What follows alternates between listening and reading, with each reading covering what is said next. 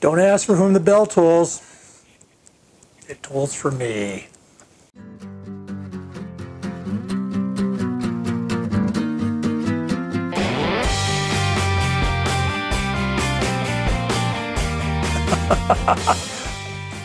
We're casting a bell today, and I've been wanting to do this for quite some time. Since almost my first casting, I thought a bell would be a cool thing to cast, and we're finally there. Finally going to make it today. So here's what I'm going to do. I'm going to try to do this in 2 videos. I'm going to try to do 1 video, but produce 2 out of anyway. One video will be a really short, non-verbal or very minimal verbal kind of thing. Just take you through it real quick and show you stuff. The other version I'm going to try to do at the same time is I will do my normal babbling, and I will ramble on about stuff. Not ramble on, I'm going to tell you what I'm doing and why I'm doing it. So if you're watching this video and you wish I would shut up, it'll be linked down in the description, the other one. Alrighty, so here is my bell pattern. We're going to ram up this thing in the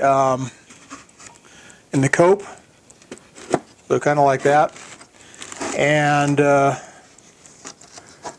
once we get that done, we'll move it. We'll turn it over, and we'll do the drag.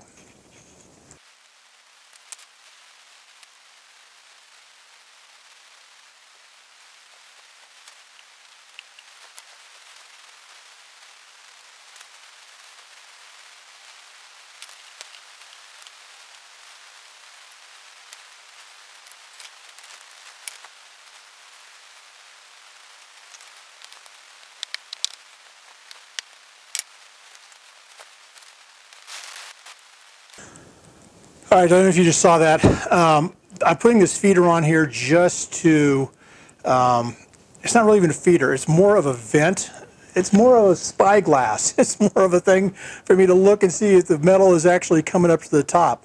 You'll notice that my sprue, the top of my sprue, is just barely above the top of my box. It really is just above it by maybe a ½ an inch. So the intent here was to get as tall as I could get in here, get weight going down so that I would have plenty of, not weight, but I'd have gravity helping me with self-leveling and getting the metal up into this riser here, this vent, this viewfinder, whatever you want to call it. It's really not big enough to be a feeder, and it's huge for a vent. So anyway, that's what's going on there. Let me finish filling it up.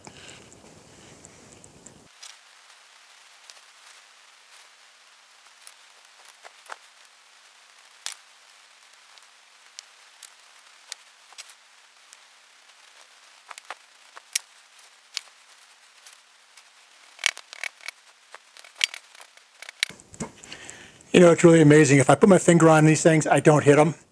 If I don't have my finger on there, I will hit them every single time. I guess the fear of hitting your hand is outweighs the, I don't know, the notion that you shouldn't be driving those things down into the bottom.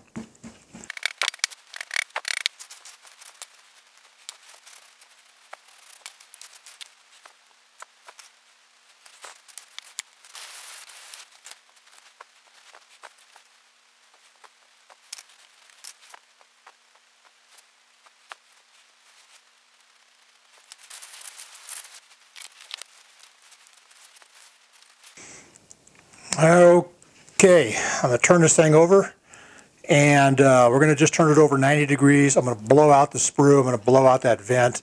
Well, I'm not going to blow out the vent too much because the pattern's still in there, but get that cleaned out of there, and we will turn it all the way over and put the drag on it on the upside down, and we'll ram up the inside of the bell.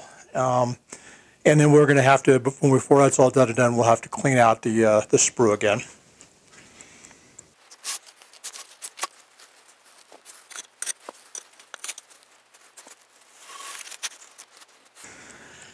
Okay, and our sprue should be somewhere, I'm hoping right around here. I guess we're going to have to blow it out from the other side when we get it done.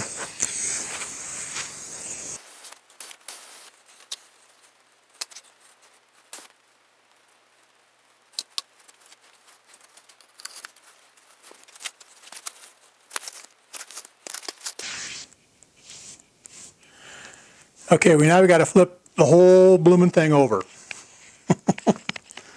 Ay, ay, ay.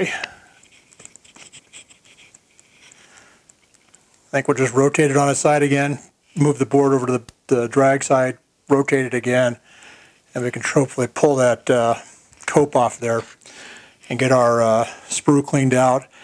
We need to get our runners cut and gates cut into the drag. So let's first things first, we'll rotate this guy over.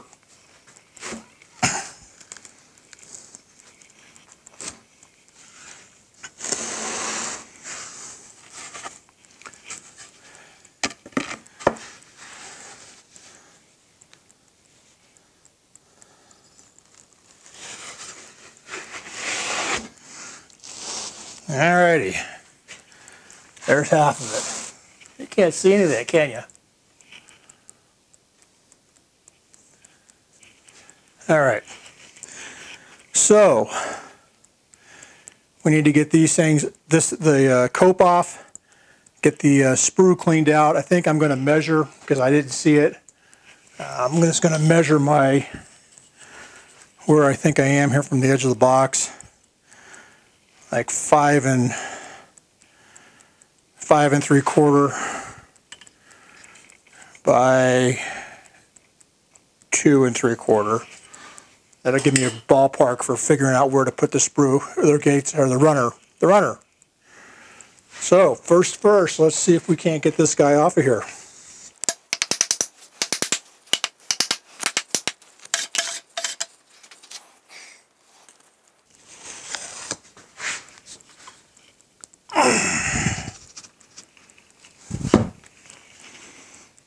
Well, so far so good.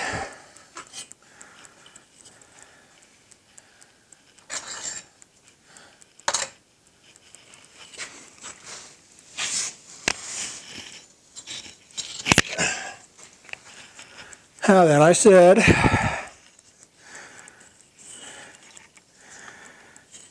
2 3/4.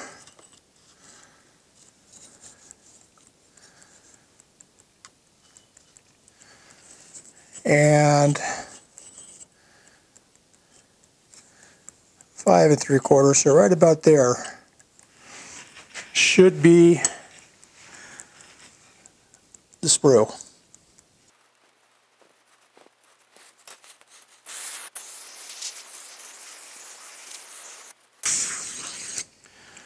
I'm going to be very, very sad if I missed, just to make sure.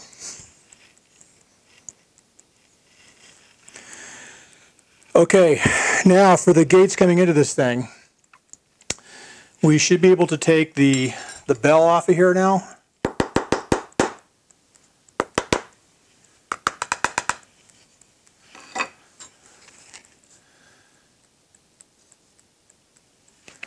Just like that. And I am going to gate into the bottom of the bell. So right into this area right here. That's where we're going to gate. You see how thin that is. So what that means is I'm going to probably go with a pretty wide gate. I'm going to go with 2 gates, fairly wide, so I can get a lot of volume through there. That's my my hope, and I'm going to go, oh golly, I'm going to come right about here. And we're just going to cut that guy right there.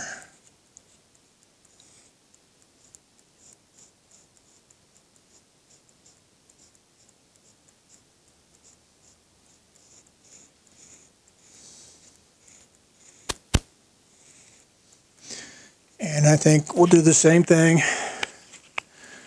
sort of over here.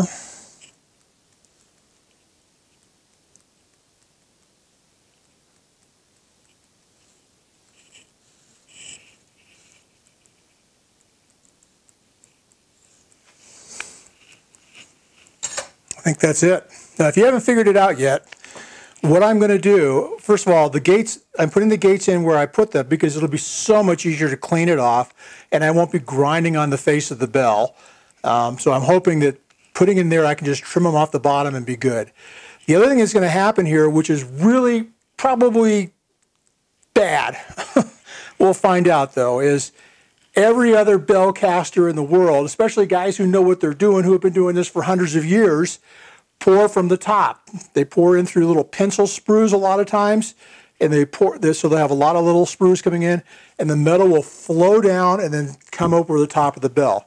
And that's how they pour their bells. And clearly it works. It's been working for centuries that way for these guys. Who's to complain? Who's to argue with them? Well, me, I guess, because I'm going to pour down the sprue through these gates, and then we're going to let the metal rise up, seeking its own level, which will be the top of that fill basin, and hopefully come up through that little spyglass thingy that I put here, and we'll be able to see that metal come up through it. So that's the intent here. That's what we're going to try to do.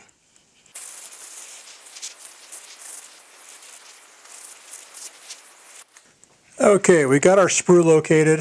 Harder than I thought it was going to be. I guess I must have really packed a bunch in there. So now, if you've ever watched a bell maker put letters on a bell, you can't put them on the pattern because you pull the pattern out, unless they were like, I guess like that, you might be able to pull it off. But if they're going to be on the sides, you're just going to be dragging your letters down through the sand. So we're going to take this logo that my wife created for us. My initial's P, hers is L, and that's our last name, M. So pretty cool. It's a rocky mountain with a sunset, and it's kind of neat. I think she did a great job. So what we're going to do is we're going to live dangerous here. We are going to try to talc this up as best we can.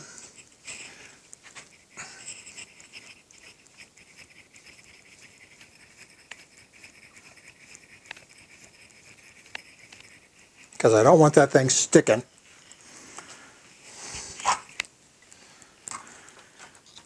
And this, hopefully, is cut the same profile as my bell.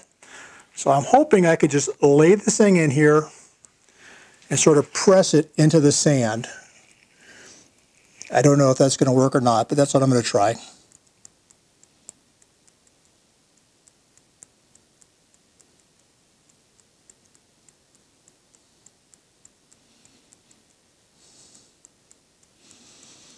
Okay, we're there.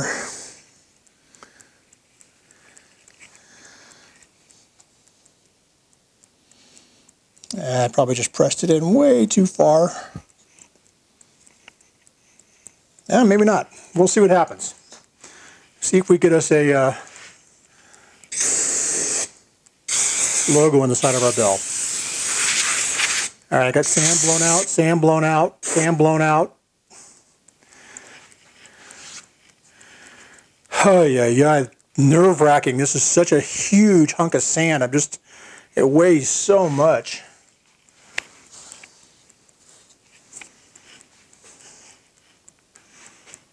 See if we can't get it set on there.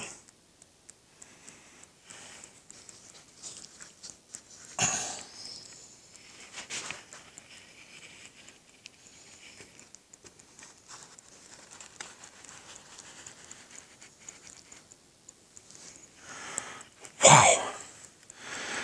I am not going to do a trial close. I realize probably a bad thing, but I'm not going to do a trial close. That is just too heavy to be picking it up and carrying it around and hoping it doesn't collapse on me. It's melted some metal. Oh.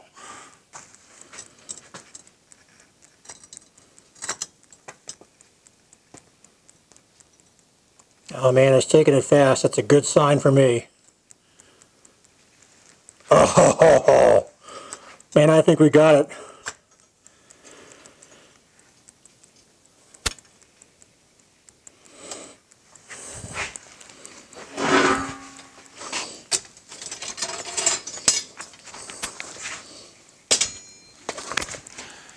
I was afraid that with that those small gates, those thin gates, and that thin surface, that area that I was going into the bell, that this thing would feed really slow.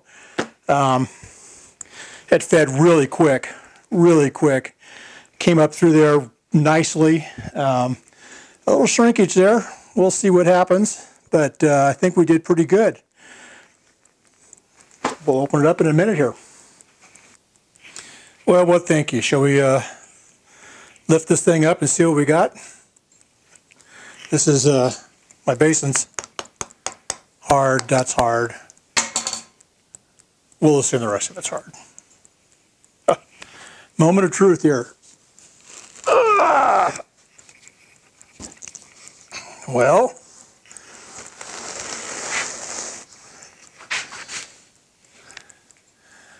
I think it goes all the way around. I got a rim all the way around there. Look at that. We got us a bell. We got us a bell. Let me get it pulled out of here and cleaned up. All right, this is, I am stoked. I am so happy. This, I cannot believe that this actually worked. Now, let me just show you some things before we clean it up and I let you hear it ring. I'm going to make you sit to the very bitter end. First of all, you see that sprue? You see where it came in on the runner? I missed, but I got enough of it that it flowed in there. Half a sprue, half of this tiny little sprue, and you saw how quickly it poured, how quickly it filled, came up to the top, and it filled everything. Half of that little bitty sprue did that. First thing, okay? My bad, I can't, apparently I need to go back to grade school and learn how to use a measuring stick. I would say a ruler, but I get in trouble with my friends down in Australia because they say there's only one ruler, and she sits in England, so I guess a rule. Anyway, there it is. Let me get it cleaned up. Let me show you this too. You see that? Oh, okay, let's see if I get that on there. Look at that. Just like the big boys, man. Just like the big boys. I am so stoked. I didn't mention this at the beginning, but I'm going to show you this. So this bell, you're probably wondering, well, what the heck is a shape like that? Look at how flat, short and flat that is. I modeled it after this, that bell over there, out of the movie True Grit. Funny scene in there, but they stop. He stops right on the bell for some reason. He stops on the bell. So I don't know what that is, but that's the shape of this bell. And there's why instead of having a B, I have my logo on the side. Let me get it cleaned up. We'll ring it. We'll see what it sounds like. All right, I lied to you. I did cut off the gates coming in, and I wanted to show you this. This is why I brought it in from the rim of the bell, because that's all. I just took a hacksaw. That's all I did with those two guys right there. Took a hacksaw, chopped them off, and you can see how much cleanup I've got now. Hardly any. It was a great place to come in. I don't have to. If I had come in from the side or something, I would be grinding all that down to the contour of the bell. This is going to be just a flat grind, smooth, boom, done. The other thing I wanted to bring up is this whole idea of how this thing filled, and you can see the oil marks on here from my old my recycled Petrobond that I'm using. It's beautiful, I guess. But I think what happened here is you can't really see it, but when I did this one, this precursor to a bell, which I'll link at the end of the video if you want to see that, when this thing filled, we could see the whole open surface, we could see the outside rim, and we saw in it, you could see it was filling in a circular motion. Even though this one, just like the bell, had two end gates on it, they were perpendicular to each other. They weren't coming in from, like both of them coming in on one side and causing it to swirl. They both kind of came in this way and met, and then the metal just started to, it filled this pattern just like that, and I see these same markings on this bell, so I'm assuming that that's what happened, is it fills it in a circular motion. Now, let's get it cleaned up. Here it is in all of its glory. I love it. I love it. What do you think? Here we go. Not a lot of sustain, but not an entirely unpleasing sound. So finally, I've been wanting to do this for a year at least. Pretty happy. Next version, this will not be my last bell. I'm hooked. Next version will be bronze, and we're going to do a copper tin alloy. I think 80/20 is the stuff to use, so that's what we're going to try to do. Anyway, oh yeah, did it. You guys have a great day.